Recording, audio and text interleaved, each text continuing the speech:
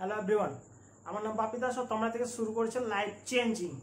আজকের আমাদের আলোচ্য বিষয় হচ্ছে ক্লাস 10-এ যে ভৌত বিজ্ঞান বইয়ের যে চলতড়িৎ আছে সেই চলতড়িতের একটি অংশ যেটির নাম হচ্ছে জুলের সূত্র। তো দেখো, এর আগে আমি কি চলতড়িতের অনেক কিছুই করিয়েছি। তোমরা যদি এখন অবধি আমার আগের ভিডিওগুলি না দেখে থাকো তাহলে অবশ্যই দেখে নেবে। দেখো, আমি বলে দিচ্ছি কি কি করিয়েছি। অহমের সূত্র করিয়েছি, কুলম্বের সূত্র করিয়েছি, রোধাঙ্ক করেছি, তড়িৎ বিভব, তড়িৎচালক বল সব আমাদের আগে কমপ্লিট হয়ে গেছে। তোমরা যদি এখনো না দেখে থাকো অবশ্যই দেখে নেবে, খুবই ইম্পর্টেন্ট, ঠিক আছে? তো এবং আমার চ্যানেলটা যদি তোমাদের ভালো লেগে থাকে অবশ্যই আমার চ্যানেলটি তোমরা সাবস্ক্রাইব করবে, লাইক করবে এবং তোমাদের বন্ধুদের মধ্যে শেয়ার করবে, ঠিক আছে? তো কিছু জানার থাকলে অবশ্যই আমাকে কমেন্ট বক্সে তোমরা কমেন্ট করে বলবে, ঠিক আছে? চলো তাহলে শুরু করা যাক। তার আগে একটা জিনিস, ভিডিওটি তোমরা অবশ্যই একদম শেষ অবধি দেখবে, ঠিক আছে? তো দেখো, জুলের সূত্র। বিজ্ঞানী জুল কিছু সূত্র বলেছিল, অর্থাৎ কি বলেছিল, কোনো পরিবাহীর মধ্য দিয়ে যদি কারেন্ট প্রবাহিত হয়ে থাকে তখন সেই পরিবাহীতে কি হয়, তাপ উৎপন্ন হয়ে থাকে। কি উৎপন্ন হয়ে থাকে? তাপ উৎপন্ন হয়ে থাকে। মনোযোগ সহকারে শুনবে, কি উৎপন্ন হয়ে থাকে? তাপ। তো এই তাপটা কি পরিমাণে উৎপন্ন হয় সেটি নির্ভর করে পরিবাহীর কয়েকটি বিষয়ের উপর নির্ভর করে। কার কার উপর নির্ভর করে?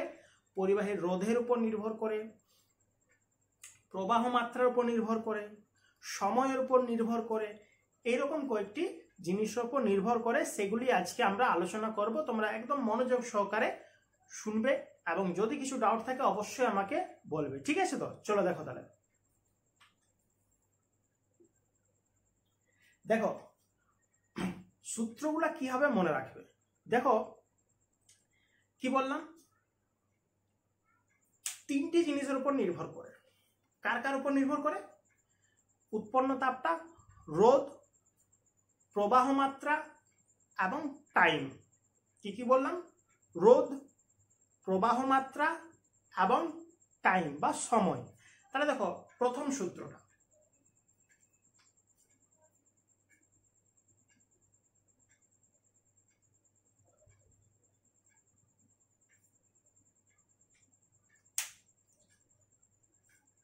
প্রথম সূত্র কি? উৎপন্ন তাপ, যে তাপটা উৎপন্ন হচ্ছে সেটা কি হচ্ছে? প্রবাহ মাত্রার বর্গের সমানুপাতিক হচ্ছে। তাহলে দেখো, এটা আমরা ডেফিনেশনের মাধ্যমে কি করে সাজাবো। তাহলে দেখো, সবচেয়ে আগে আমি তোমাদের কি বললাম, কোটি বিষয়ের উপর নির্ভর করছে তিনটি। কি কি বললাম? মনোযোগ সহকারে শুনবে। কি কি বললাম? প্রবাহ মাত্রা, এখানে তো প্রবাহ মাত্রা আছে। কি নেই? কি নেই? রোধ এবং সময়।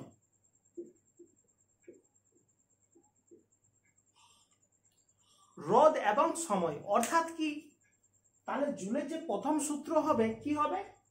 কোন পরিবাহীর মধ্যে উৎপন্ন তাপ সেই পরিবাহী কি হবে? প্রবাহ মাত্রার বর্গের সমানুপাতিক হবে। যখন কি হবে? পরিবাহীতে রোধ এবং সময় থাকবে কি? ধ্রুবক বা স্থির বা নির্দিষ্ট, যেটাই বলো না কেন। তাহলে দেখো, ডেফিনেশন তোমরা যদি এভাবে পড়ো তাহলে তোমাদের ডেফিনেশনের কোনো প্রয়োজন হবে না, বাড়তি কোনো এক্সট্রা লোড নেওয়ার প্রয়োজন হবে না, পুরো তোমাদের মনে থেকে যাচ্ছে। জাস্ট কি তোমরা কি দেখছো? Just h ভেরিজেস I square. তাহলে h ভেরিজেস I square, that's mean কি কি পড়ে থাকলো? r এবং t। r এবং t পড়ে থাকলো মানে ওগুলি চলে গেল কি? ধ্রুবকের মধ্যে ঢুকে গেল। তাহলে কোন পরিবাহীর মধ্যে, দেখো ডেফিনেশন তোমরা, আমি আগেবার একরকম বলছি, এবার দেখো এইবারে একরকম বলছি। কিরকম বলছি তোমরা নিজেরাই পারবে। দেখো, পরিবাহীর মধ্যে রোধ এবং সময় অপরিবর্তিত থাকলে বা ধ্রুবক থাকলে বা নির্দিষ্ট থাকলে, যাই ল্যাঙ্গুয়েজ ইউজ করো না কেন, কোন পরিবাহীর মধ্যে উৎপন্ন তাপ প্রবাহ মাত্রার বর্গের সমানুপাতিক হবে। বুঝতে পেরেছ? জাস্ট এইটুকুটা দেখে নিও, তোমরা কি সব ডেফিনেশন কি নিজেরাই বানাতে পেরে যাচ্ছ। বলো, বুঝতে পেরেছ? আশা করছি কোনো জায়গায় ডাউট থাকা উচিত নয়। তাহলে এটি হয়ে গেল 1 নাম্বার সূত্র। এবার দেখো 2 নাম্বার সূত্র।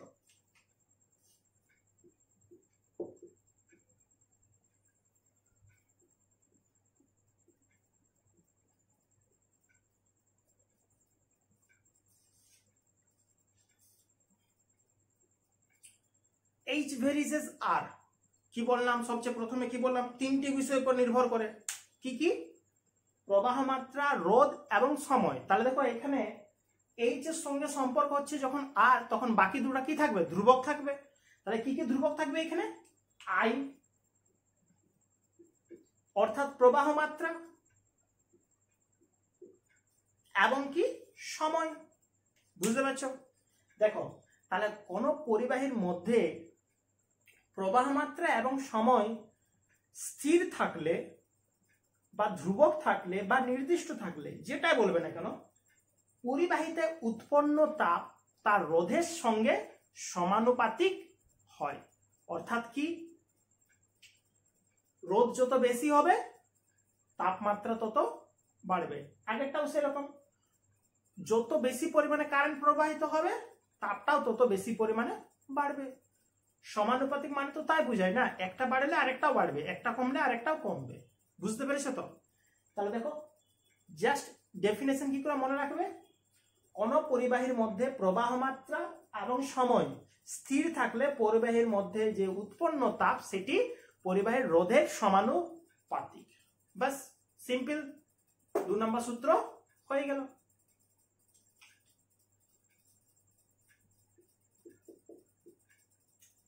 তিন নম্বর সূত্র তোমরা নিজেরাই বলতে পারবে। দেখো কি হবে, কি বললাম প্রথমে, কোটি বিষয়ের উপর নির্ভর করে?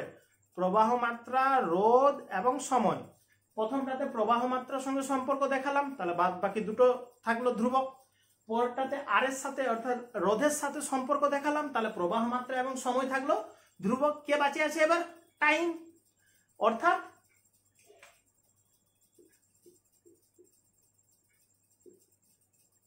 দেখো এখানে তোমরা নিজেরাই বলতে পারবে যে এখানে আমাদের ধ্রুবক কি কি থাকবে। ধ্রুবক কি কি থাকবে?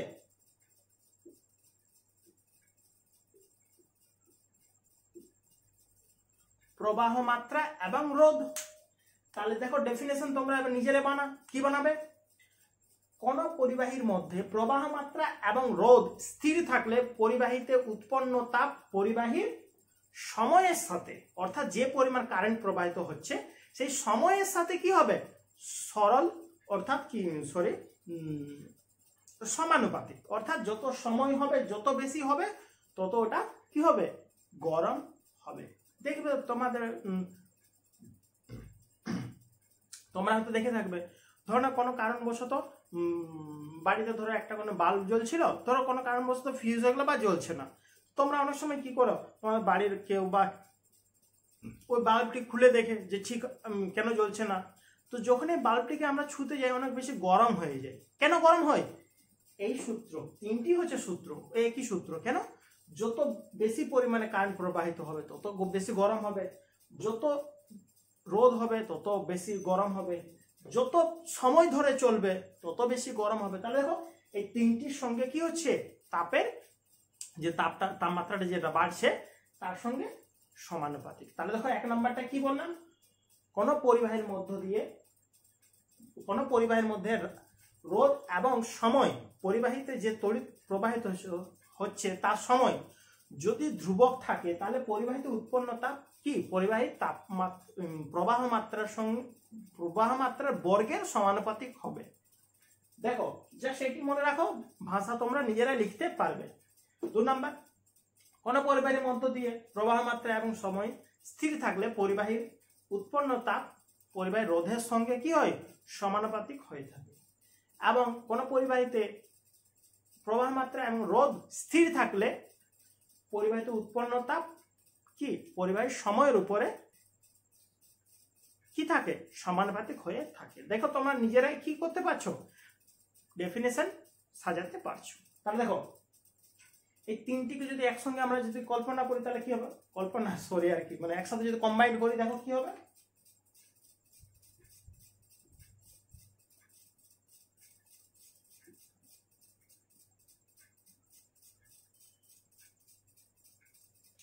তাহলে কি হয়ে গেল আমার এখান থেকে? H varies I square RT। বুঝতে পেরেছো কি হয়ে গেল? H varies I square RT। এখান থেকে দেখো এইটাকে যদি আমরা ধ্রুবক, এটাকে যদি আমরা সমান করি তাহলে একটা ধ্রুবক আনতে হবে।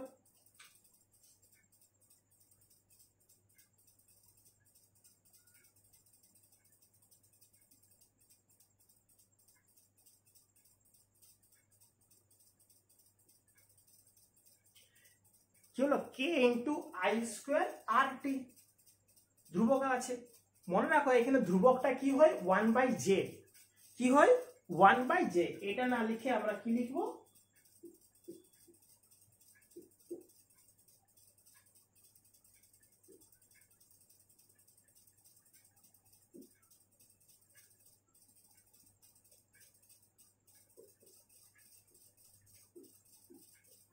1/j আই স্কোয়ার আর টি। বুঝতে পেরেছো? দেখে নাও কি হয় কে এর জায়গায় 1/j। ঠিক আছে, দেখে নাও, লিখে নাও।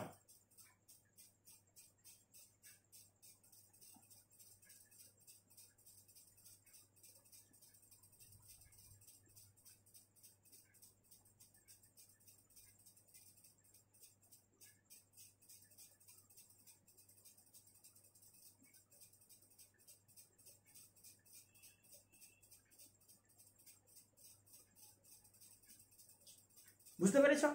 আরেকটা জিনিস মাথায় রাখবে, এসআই পদ্ধতিতে জে এর মান 1 ধরা হয়ে থাকে। তাহলে জে এর মান যদি 1 হয় তাহলে কি হবে এইচ সমান সমান জে আর থাকলো না, এইচ সমান সমান কি হয়ে গেল I square R T. H সমান সমান কি হয়ে গেল আই স্কোয়ার আর টি। একক কি হবে? নিশ্চয়ই একক হবে ক্যালোরি। বুঝতে পেরেছো তো? সিজিএস পদ্ধতিতে মনে রাখবে জে এর মান হয়ে থাকে 4.2। কত বললাম? 4.2। ঠিক আছে তো? মাথায় রাখবে।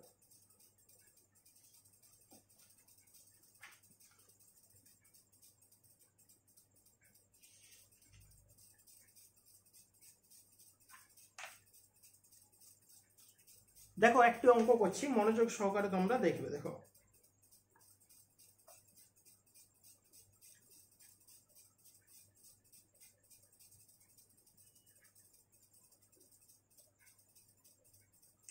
সরি আমি যেটা বললাম সিজিএস পদ্ধতিতে 4.2 নেই, এসআই পদ্ধতিতে 4.2।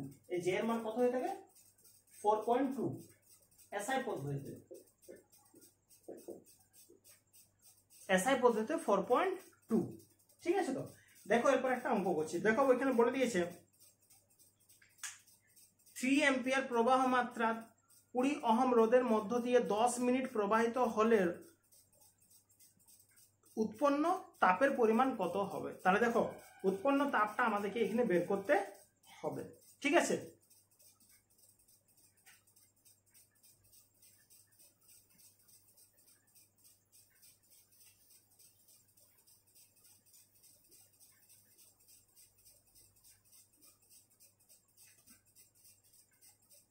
কি দিয়েছে দেখো, প্রবাহ মাত্রা আই 3 অ্যাম্পিয়ার,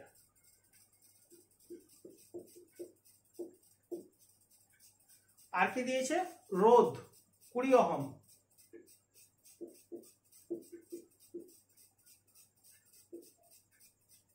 আর কি দিয়েছে এখানে আমাদের সময় 10 মিনিট।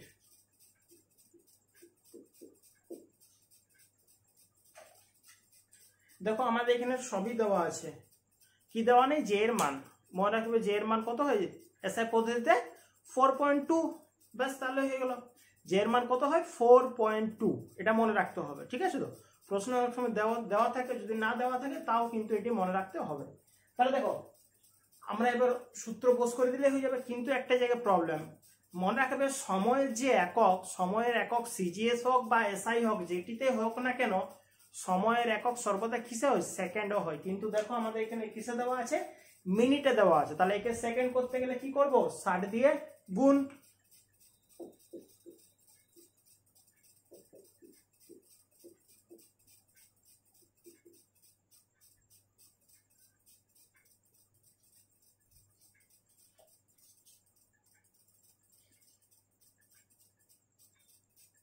ছশো সেকেন্ড হয়ে গেল।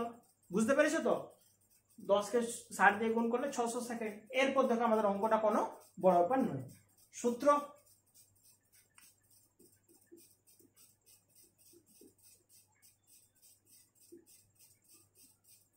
H equals to I square RT divided by J। I এর মান কত? I এর মান 3, অর্থাৎ 3 তার square. R equals to 20 t equals to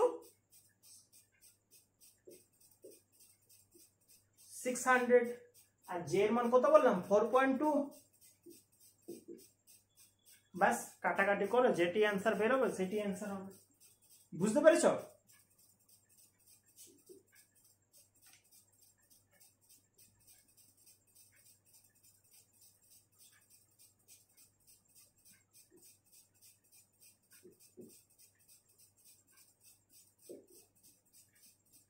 পঁচিশ 714 ক্যালোরি হবে কাটাকাটি করবে তোমরা ঠিক আছে তো কাটাকাটি করলে তোমরা আমাকে অবশ্যই কমেন্ট বক্সে আমাকে কমেন্ট করে জানাবে যদি তোমাদের যদি আমার পড়ানোটা যদি ভালো লাগে থাকে অবশ্যই লাইক করবে এবং তোমাদের বন্ধুদের মধ্যে শেয়ার করবে এখনো যদি তোমরা যদি সাবস্ক্রাইব করে থাকো সাবস্ক্রাইব করে নেবে সাথে বেল আইকনটি বাজিয়ে দেবে তাহলে যখনই আমি নতুন ভিডিও দেব তোমাদের কাছে নোটিফিকেশন চলে যাবে ঠিক আছে ভালো থেকো ধন্যবাদ